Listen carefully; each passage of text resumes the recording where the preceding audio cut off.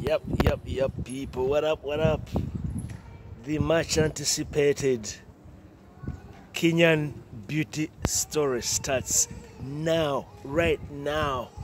Tulimumbos. Tumeanza kuzungumisha story ya mrembo. This story, let me take these headphones off. Kubanga 1994 begins on a very, it was my final year in A-levels. I'm at Makerere High School. So we had the exams in May.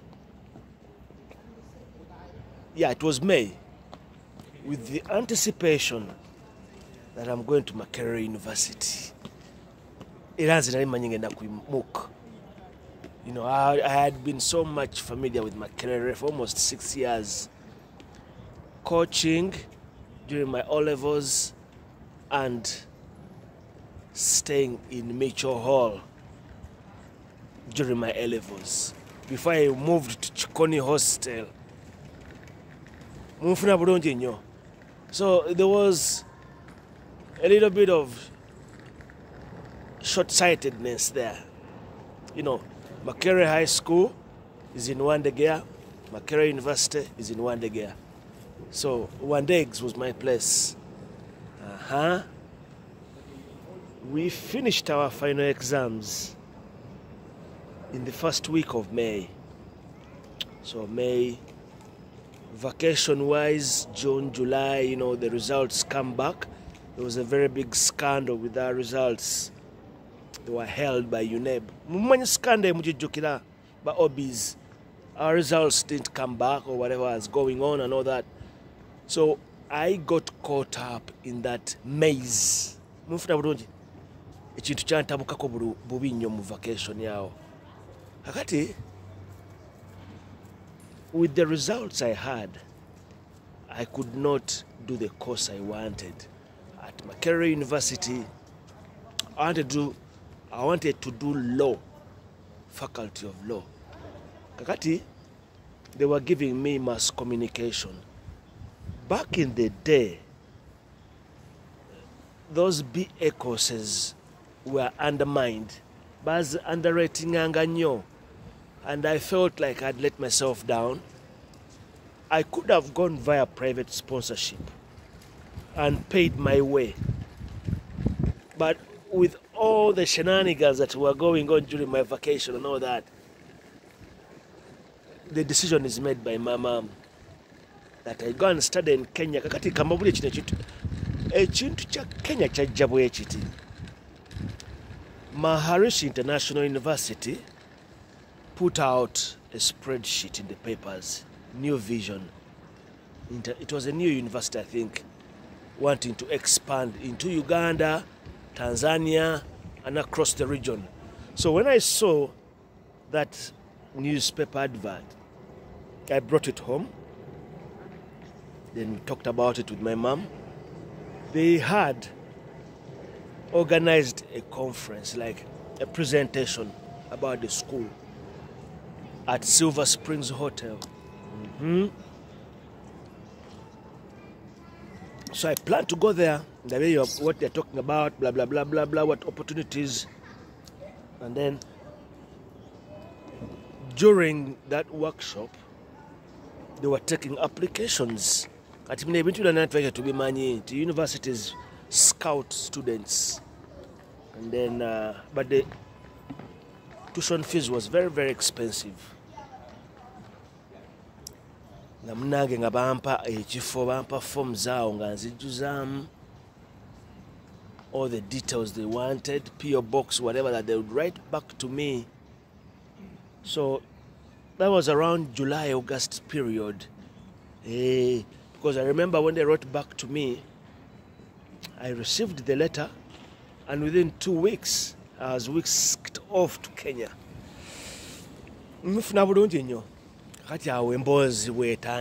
That is how I end up going to Kenya. And then If you read the story, My Maiden Voyage to Nairobi 1994, there was a lot of anxiety about me going. Because change is a very difficult thing to sink in. It's like my maiden voyage to Europe, I call it maiden.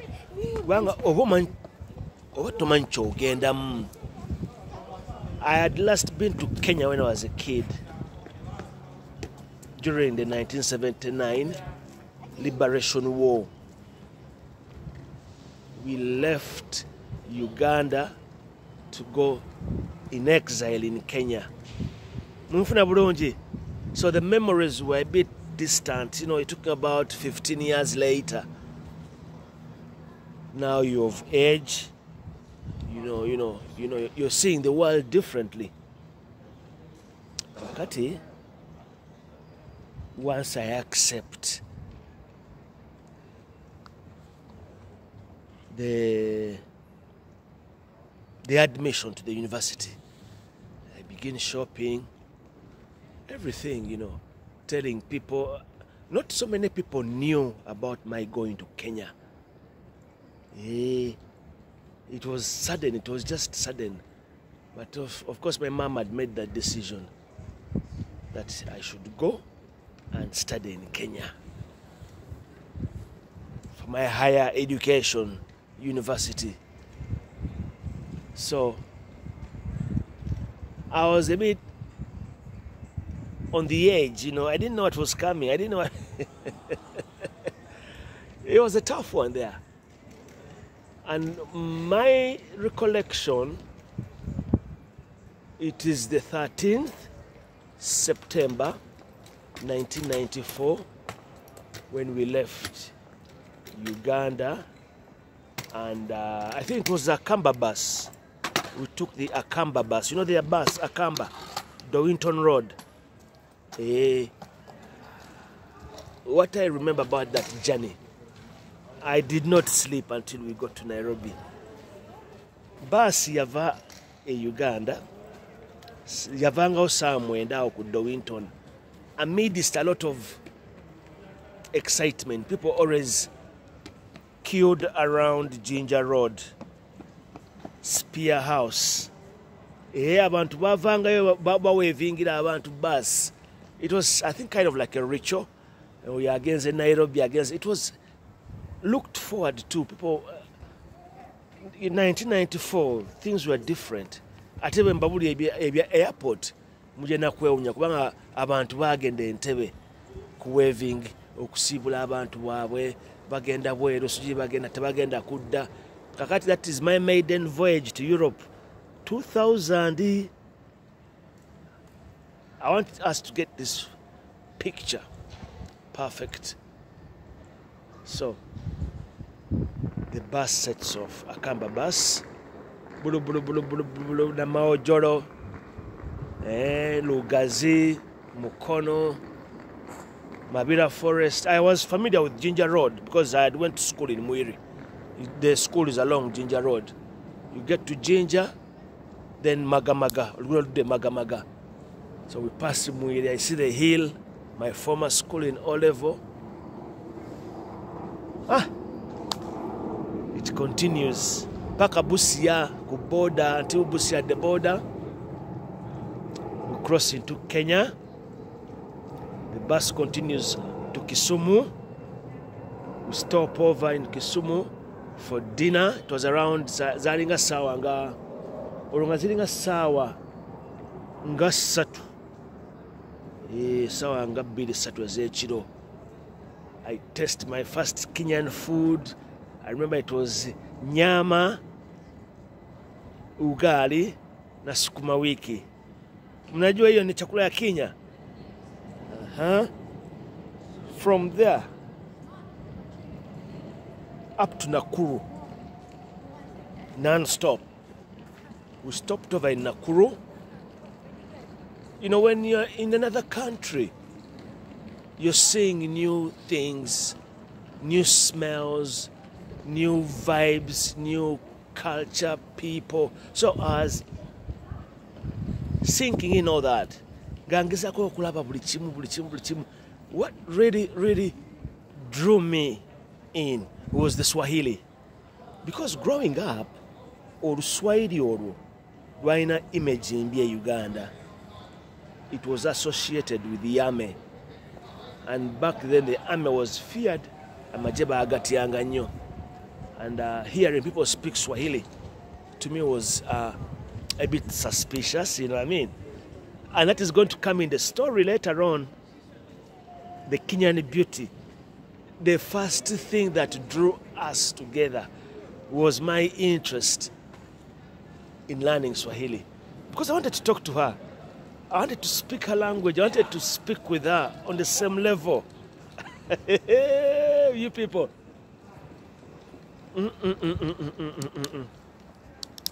From Nakuru, the bus continues all the way to Nairobi. We arrived in Nairobi around 3 p.m. in the morning. Very bright, lights everywhere. All the buildings are glaring with lights, neon lights everywhere. I was like, wow. So that image, I still have the very image. Also when I landed in the UK here in 2000 on my maiden voyage. We arrived here around 6 p.m., 6:45, but the plane didn't land until around 8 o'clock. It hovered around the sky. It was very snowy, it couldn't land. And then when it landed, that's the image I have, similar to the one I have in Kenya. So from the Akamba terminal where the bus stops, Lagos Road, Lagos Road. Then my mom, I was with my mom, remember. Much of, I'm just jumping, I'm going to compile that story together so that people can read it. It's got all the details in there. You can follow the story and everything, blah, blah, blah. So we book into Ambassador Hotel. Ambassador Hotel, Kenyatta Avenue. So we book in until the morning. When they come to collect, because when we were leaving Uganda, my mom telephoned the university to tell them that we are leaving because they had given me a date to arrive and the time. Okay? So they were supposed to collect me at Wimpy Restaurant along Kenyatta Avenue at midday. Era saa mukaaga nga Muhammad wali awa parkings mu Nissan Caravan. Guys, remember that Nissan Caravan? Yeah. Nga ninze yali ne Harry. Remember Harry, one of the TM instructors? Bajja bonna. So when we left Ambassador Hotel that morning, but my mom was familiar with Kenya because yadi asomedde Kenya. My mom knew Kenya inside out. She had studied their secretarial studies. There used to be what they called the East African Secretarial Studies something. And the East African community very interesting. Civil service. All the people who did the administration, they had to train. By training, you went to that college, or was it an institute or something like that. So she was there, and my dad also was familiar with Kenya. We had so many friends there, Kenyan friends. So when I saw her walking with me, she was like, showing me the ropes. She knew that building, that is the cinema, that is this, that is this. So I had that comfort with my mom. So when we reach Wimpy Restaurant, that's the first time I sit in a setting that is more like advanced. Well, I mean, even to be here in Uganda, Wimpy Restaurant that I think means that you're comparing a Cafe Javas. Cafe Javas. Chochaicha Bay Wimpy's Restaurant. Fast food. fast food restaurants. So from there, they picked me up and we got to Charit Center, Westlands. It was a very, very big shopping mall, Charit Center. In shopping, between Netaga, all my scholastics and logistics I needed, right from mattress, beddings, everything. Then that's when they told me that Limuru, where the university is, it's a very cold place. And I'm like, ni baridi sana. Limuru, uko baridi yenyewe. And I was like, cold? Cold. You know, these things, you can't imagine them until you get in that situation. It is the same situation I was in when I arrived in the UK for my very first time. I could not imagine how people would live in this kind of environment. There was snow everywhere. It was the worst storm here since, like, the year they say in 10 years.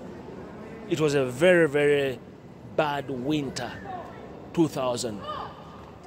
And, but, you know, you make do, you know, you kind of acclimatize, and even now you're sinking in. So are we good? I'm bringing you in. So the story, the Kenyan beauty, has two benchmarks: the Swahili language and the coldness in Limuru. I'm like, okay, you know. And when we arrived at the university, it was a very brilliantly sunny afternoon, around lunchtime. It was after lunch. Banga students bali bava upper campus mu dining nga bakkirira. Okiraba? But later on that afternoon, it began to rain. And then in the evening, that night, it was very misty. You couldn't even see.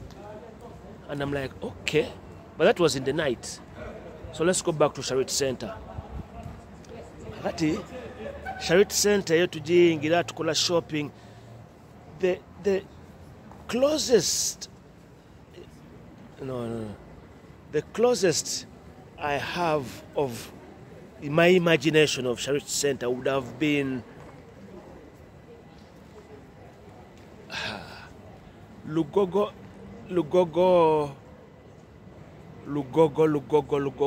There used to be a show.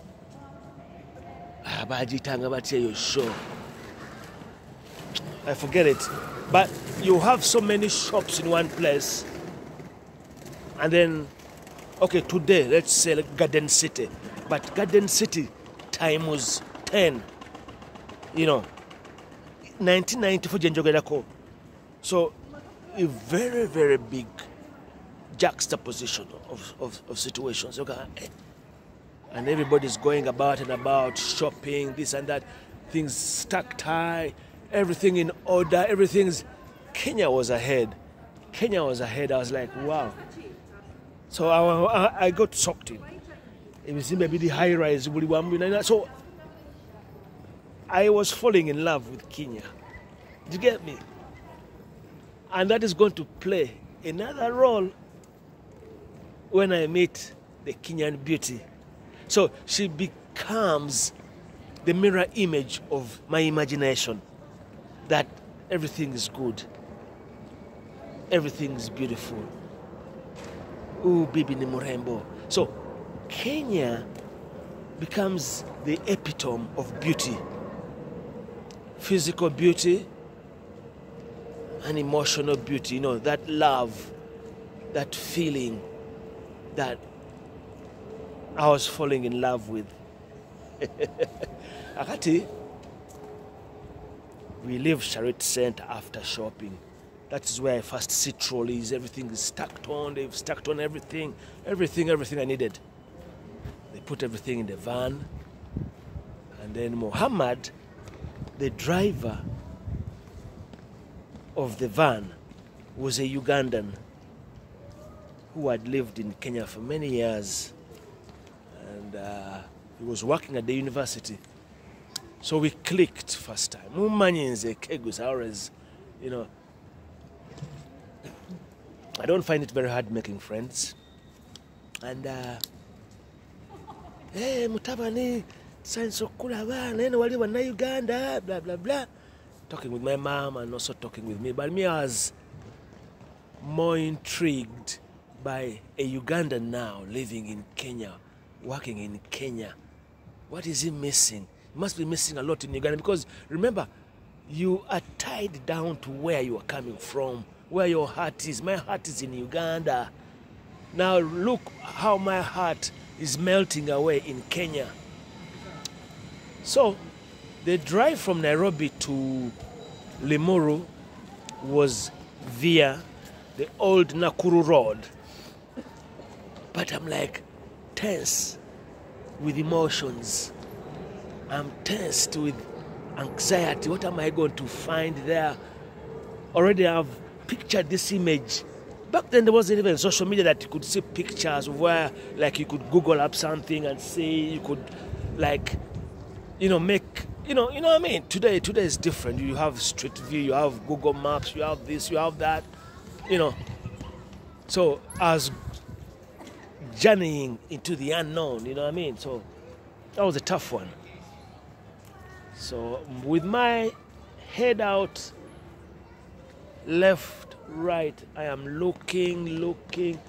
We went via the Ngong Hills, down through there's a forest in Nairobi. You drive through it, and then we head towards Banana. There's a small town called Banana. Then there's a road exit going to Nazareth Hospital. Kenchik is signed Limuru Girls. So pretty much as now, that area, the surroundings are all covered in tea. Limuru is a tea growing region, and it's very, very green. The landscape, that's what I mean, the landscape. So we branch off Kenchik, then we begin the drive up Tigoni. So as we drove up, it gets darker. There's so many trees around. And it's a meandering road going all the way. It snakes. It goes through a forest. Then you see Limuru Girls. Then you see Tigoni International School. Then you see waterfalls. And then you turn off. Then the road cascades up Maharishi School of Management. That's when I arrive. Oh, I arrive in Kenya, technically, you know, because I was in a place I wasn't familiar with, the unknown, you know. I was a stranger in Limuru, no friends. Now the closest who was going to be my friend, who had instantly become my friend, because when my mom leaves, no, this is it. So when we arrive, the van drives all the way up to the main block. I was with Harry and Muhammad. So when I come out with all my luggage, it's put inside the main building, upstairs. Upstairs, there used to be a small office upstairs. And lunch was finishing. So Harry tells me to come downstairs. You can have some lunch. The first time I'm going to... Very nice food they used to cook at the university. So I'm testing. So I met my first friends there. I remember Dalib. I met Lynx was there, Jerry. Those used to stay back in the dining. So we kind of... They welcomed me. So, but I was coming out as well. 3 Ugandan students, girls, Ivas Dusabe, Dorothy Bakashawa Ruhanga, and Anne Karimba were coming out as well, walking down to the girls section. So they said hi to me. I was with my mom. So in that moment, Dorothy talks to my mom. Dorothy, she a very, very beautiful girl, you know, and you know, she talks very sweet, very, very nice, and all that. So she made a very good impression on my mom. And later on, my mom would comment as she left, nti kakati ojja kufuna ku bawala abalungi ove mu bino ebyemizannyo. So I was like, is my mom setting me up here, or you know? Okay. So Dorothy stands out when I remember that. And then later on we would become very good friends. Till to date we are friends. She's in the US. She's in the US, Washington.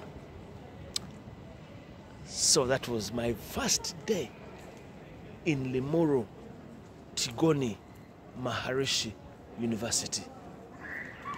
So because that afternoon they sent me down to the accommodation wing,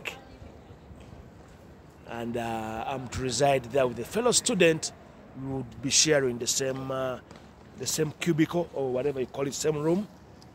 Kanyu Muhaura was his name. Very quiet guy.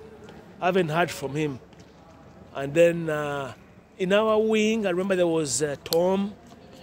There was I forget the names. There was a guy called Moses. You know, many names. So then that evening, so that afternoon, I go upstairs to do my induction. Then I did not go for lectures. Then we used to practice transcendental meditation every evening. So I'm taken upstairs to kind of be talked through everything that goes on and blah, blah, blah. So that evening, we have dinner. So that's when all the students come up to the dining hall. And they were very happy to see me. And there was this eagerly awaited student. I think they had talked about me, that there's a Ugandan student who's coming tomorrow. Usually Mr. Kariuki, rest in peace. Yeah, Mr. Kariuki was the principal. Yes. So during dinner time, all the students, the Kenyan students, we had students from Malawi, students from Somalia, students from Tanzania, from Uganda, Kenya, of course. We had students from, you know, far and wide, you know, so many students. And I came across as very confident and very astute, you know,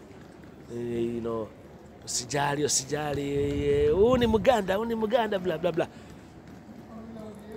So, that evening, there is a football match. There used to be a football ground across the university. And I went to play football that day. And that is the name they give me. The student who gave me that name is called, is it Prashant? Yeah, Prashant, Asian student, Indian student. He gave me that name. Prashant, I think. I'll remember that name because she is going to come in the story. Patrick Omode. Omode means today in Kikuyu. Omode. I played football on the very day I came. So Prashant calls me Patrick, who played football today. So the name Patrick today translated as Patrick Omode. Omode aterere. Tunane rosho nikwedeta mwega. You see what I mean? So this is the Kikuyu now I'm going to learn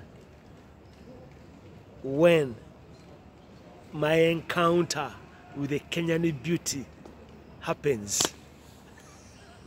So This is the preface, part 1. We have 10 parts. Are you with me? So my first day in Kenya is serenaded by love, beauty, intrigue as well. You know, I was intrigued. I was taken in. I was sucked in. Limuru is a very, very beautiful place. But it was also a very lonely place. Because most of the time, the weekends, the students left campus. Those who had family near in Kenya, in Nairobi.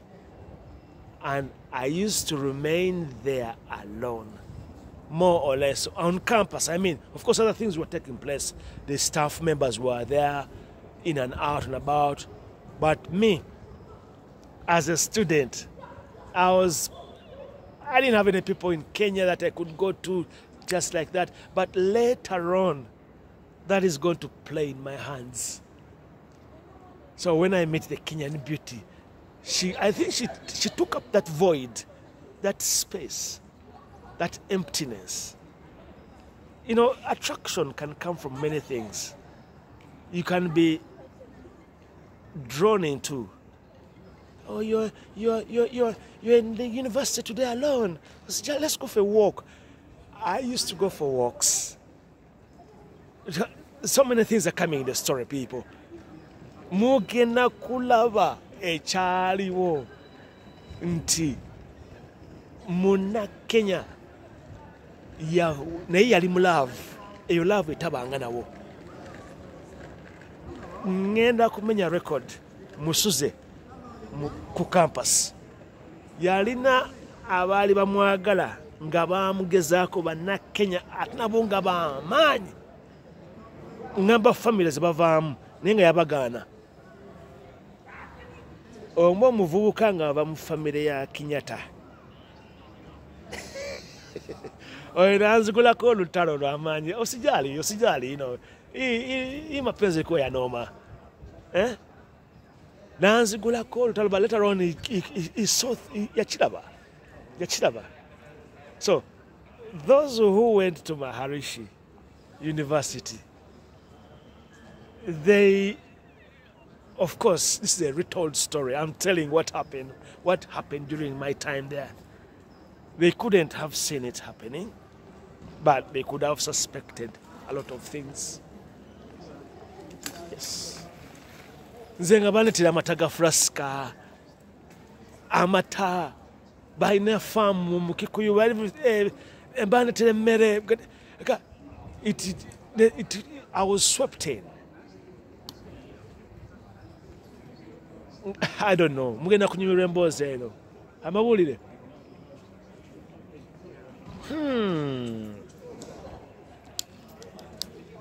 Kenya yanyumira. Era muna Kenya oyo yanjigirako ebintu bingi. Because bagamba nti when two opposites attract, it's hail. You know, that kind of energy. You know. I remember one night I had to escort her back and walk back to campus in the pitch dark. That place could get so dark at night because it's patched up in the hills. Lots of trees everywhere. Now I'm like, she had to go back home. We had time caught us. I think we were watching TV in the entertainment room. And then when we looked outside, it was already dark. And I had to escort her back. It's quite a long walk up. I will not tell you where she was staying, because you will know. But she was staying in Limuru, in Tigoni. But I will not tell you where she was staying. You will know. So, that pretty much is the beginning of everything, how it all went down. And the encounter with her was accidental, but she had heard of me a Ugandan student. You know, many students used to come. They used to admit students all the time. Because when I joined towards the beginning of the second semester, and the second semester had gone into like 1 month. So my intake first year, I joined like a late student. Muchitegera bulungi was a late student. So they would have, you know, word would have gone out, word had gone out. And I remember the day, it was one afternoon after lectures. I'm walking down from the main block, the main building, towards the gate. And she saw me, she was walking up. You get me? She was walking up the hill. She used to come to the university because she had friends there. Are you with me? And of course, for the obvious reasons, I politely stopped. You know, you see somebody beautiful, you stop, innit? And then I said, hello, good evening. Do you know that traditional greeting? You know, and she was like, Alishanga, you know, she was shocked, you know. This doesn't come across usually, you know what I mean? Nobuuza omuntu nga omuwadde respect gy'abadde tasuubira. How are you? I'm fine. My name is Patrick. I'm a new student here. And, oh, I heard about you. I said, you heard about me? Nani alikuambia? So that really draws you in more. And then the rest is history. So we have a 10-part series. Are you with me? We are going to talk about this love story that pretty much opens my life and her life. Because if I hadn't left Kenya, muchitunule mbwe muti nandibadde muwasizza. That's 1994. But that is going to come towards the end of the story. You get me? But she was to make my experience as a student in Kenya amazing. And the things we shared together.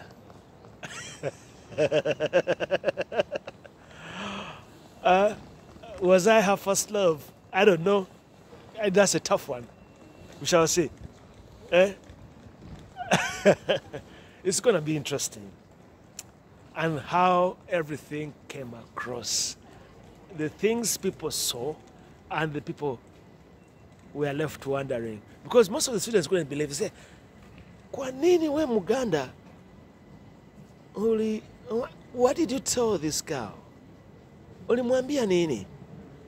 But it all went back to the innocent things. It's her eagerness to teach me Swahili or my curiosity. Two things, isn't it? Two things. That's a love story. So, guys, let's call it a day. So this is part 1 of the story of the Kenya Beauty. It's a love story retold. I wrote this story already. My maiden voyage to Kenya, 1994, and from Maharishi with the love, Mapenzi Yenyewe. There are 2 stories. 2 stories, you got me? So, but I'm going to compile these 2 stories together. I have people who like to read. They like to just sit down and read, you know. Avid readers, you know, like you have that deep interest into something. And those who can listen in, like now we are doing this, you just put it on play and pause and whatever and just listen in and listen to my voice talking. So, what time do we got, people, here? We're going to make a move. And then you have a nice one, people. You got me.